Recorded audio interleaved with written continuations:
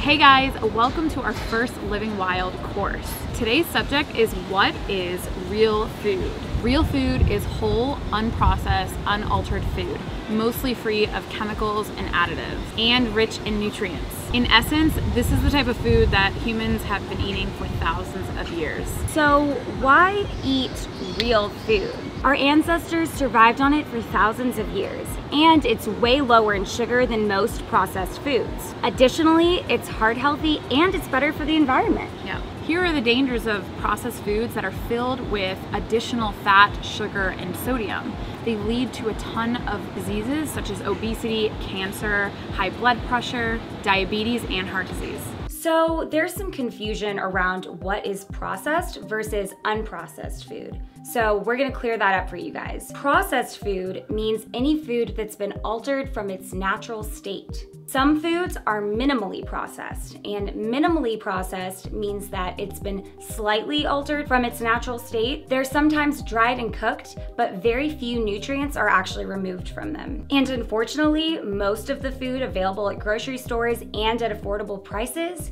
is extremely processed, and that means that it has added sugars, added chemicals, and the reason that processed foods are so popular is because they're processed on purpose to make them last longer in your fridge or in your pantry and go way past their normal expiration date. And just a few examples of all those processed foods are cereals, granola bars, margarine, packaged bacon, dried fruit, ketchup, and other condiments, as well as dressings and sauces.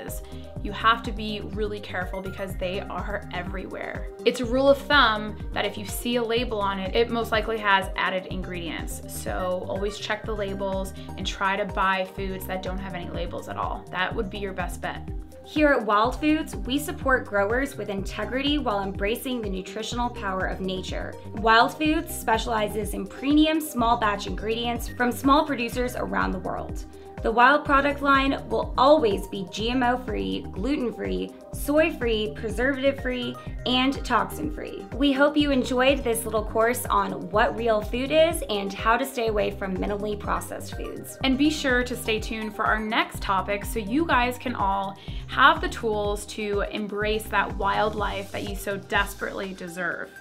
Be sure to check us out on Instagram, Wild Foods Co., as well as our YouTube, Wild Foods, where we release content every single day that you guys are gonna love, including recipes and how-tos.